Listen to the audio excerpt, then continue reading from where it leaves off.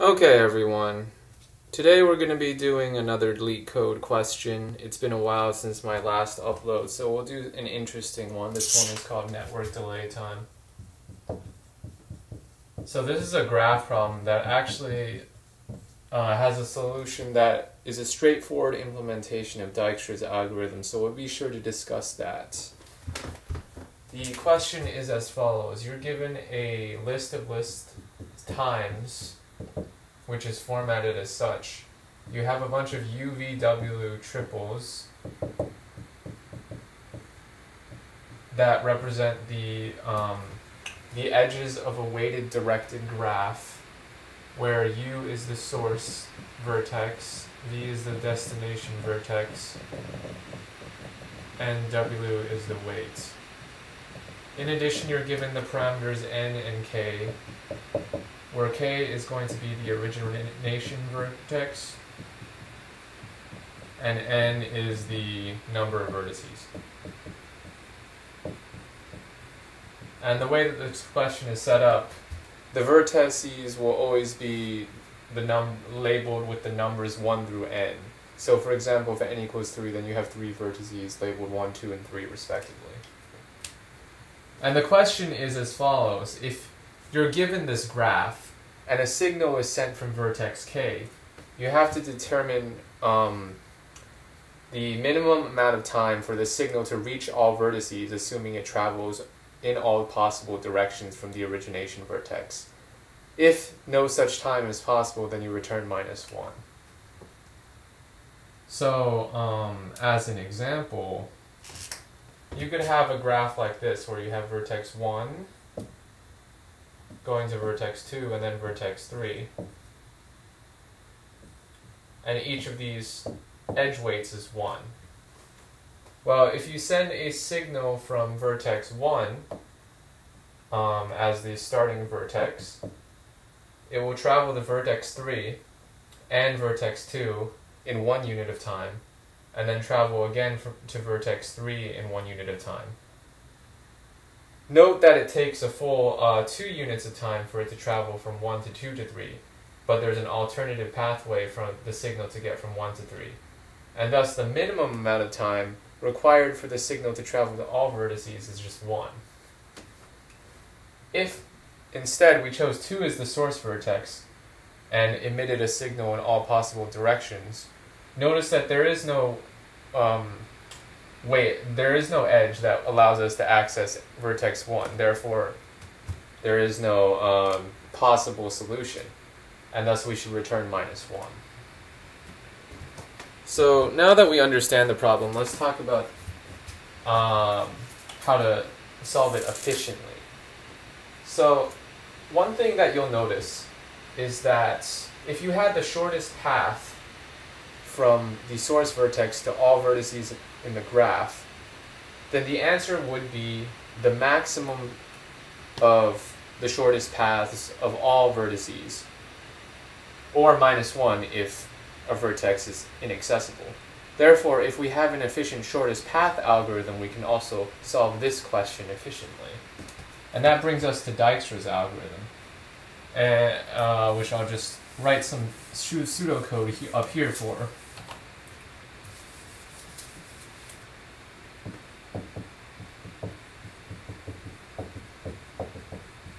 So Dijkstra's algorithm is a shortest path algorithm.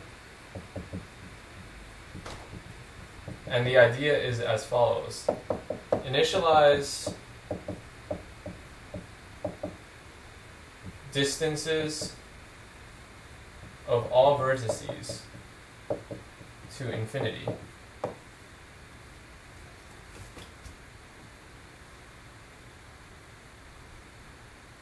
Then initialize a priority queue.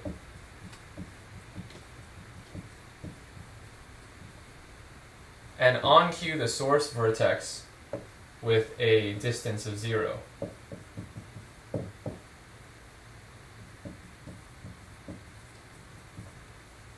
So what's a priority queue? So as you know, a queue is a type of data structure which is a ordered list that has a first in, first out behavior.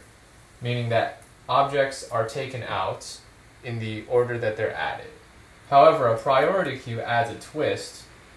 You can have a score that represents how important the object is in the relative ordering in the queue, and then use that to determine who should come out of the queue first. In Python, this is implemented with heaps, since with a heap data structure, you can efficiently look up an element which has the maximum priority, which is going to be the top of the heap. And then once you pop that, you can use heapify in order to bubble up the new top of the heap in case you need to dequeue an object multiple times. So I'll just make here a note here that this is implemented using heaps in Python.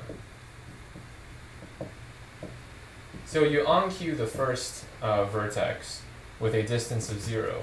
And then while the queue is not empty, you will do the following. You will dequeue a vertex and mark as completed. Now it's important to note here that when we're dequeuing this vertex, because the data structure is a priority queue, we're dequeuing by default the vertex that has the shortest current distance out of all the possible vertices.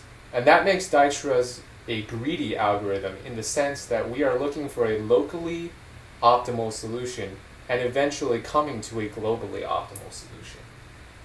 The next step after dequeuing this vertex, we will look at all neighbors of the vertex. For neighbor of vertex,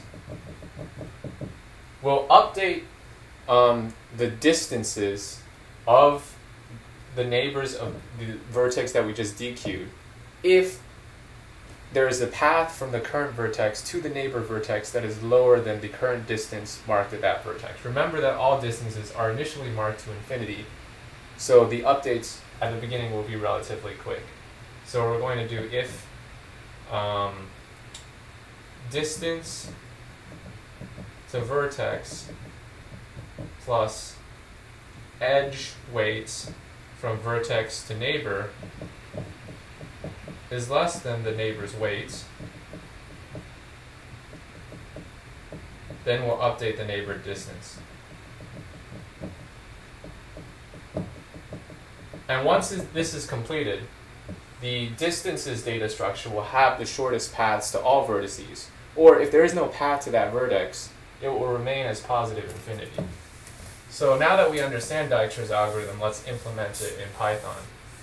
So the first thing that we're going to do is create a set of all the vertices.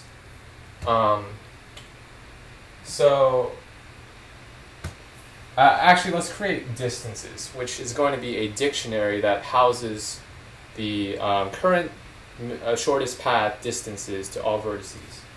And it's going to be initialized as infinity for every vertex because of the nature of Dijkstra's algorithm. So we'll do distances equals the following.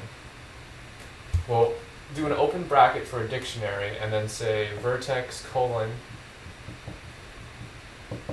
float inf for vertex in range of 1 to n plus 1. We will also initialize the priority queue, which we'll call P, and onqueue the first source vertex, which is marked as K. Okay?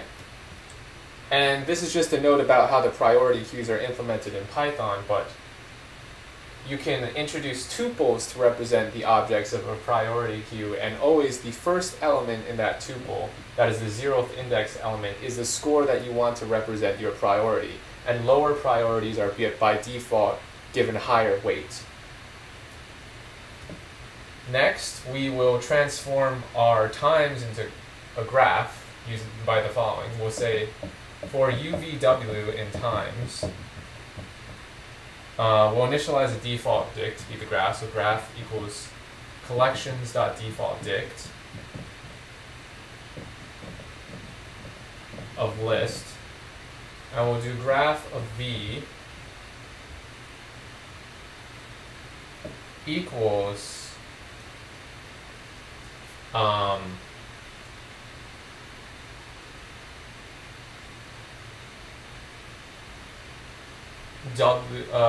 VW.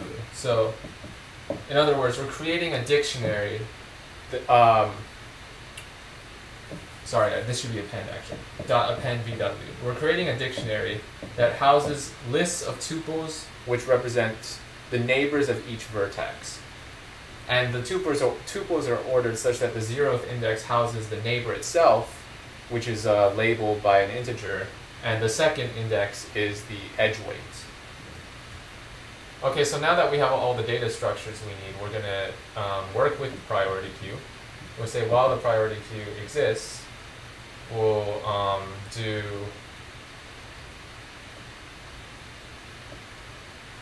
do dist and u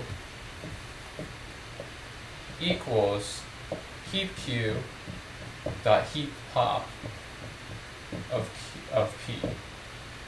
So this is a special priority queue dequeuing operation in Python, which again in the back end all of this is implemented using heaps.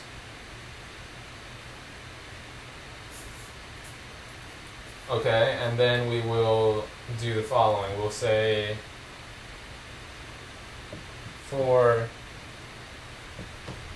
neighbor, comma, or we'll just say for VW in graph of U rather, we want to ask the question, if